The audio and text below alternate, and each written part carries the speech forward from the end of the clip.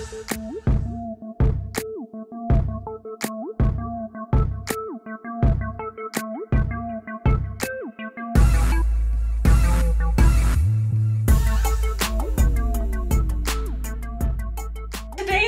going to show you guys how I apply water decals. Look at those fingernails.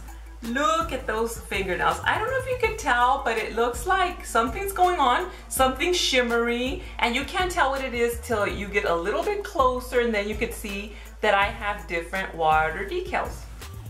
And that's what I'm going to be showing you in this video, how to apply these water decals. It's super simple. I'm going to be using this vintage one, and when I say vintage, it's from the 90s. I was looking at a box and I found a bunch of old nail art supplies I had, so I thought it would be fun to make a video and show you guys how I apply these water decals, which is super simple and it looks beautiful. I mean, I think the outcome is absolutely amazing because it looks like shimmery, but you can't tell what it is until they get your hand and they put it close, and then they could see and appreciate all the detail and all the shimmer. So I'm going to be showing you guys how I apply these water decals. I'm going to begin by showing you guys the nail polish I'm using. It's this beautiful blue one by Revlon, and it's called Typhoon. Now here's the water decals. The ones I'm using are by the Kiss brand, and the pattern is called Gold Roses.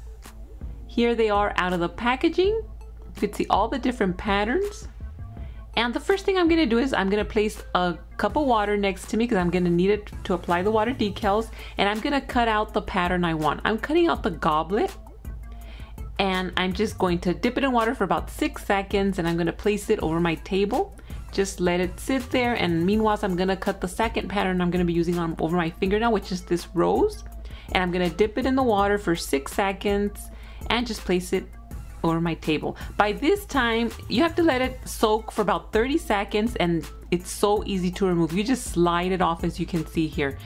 And it makes it super simple if you leave it resting there for about 30 seconds. Now I'm just gonna peel it out and place it over my fingernail, over the lower part of my fingernail.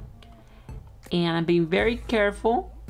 And there it is. So these are sort of like stickers but flatter. I like using a makeup sponge to press because I noticed when I use this, it doesn't move the decal, the makeup sponge. So I did the same thing with the rose. I peeled it off and I'm placing it in the center of the goblet so it could look like it's coming out of the goblet, and just pressing with that makeup sponge. Now I'm going to be using a top coat. You can also use nail glue so that I can place a couple of gold rhinestones.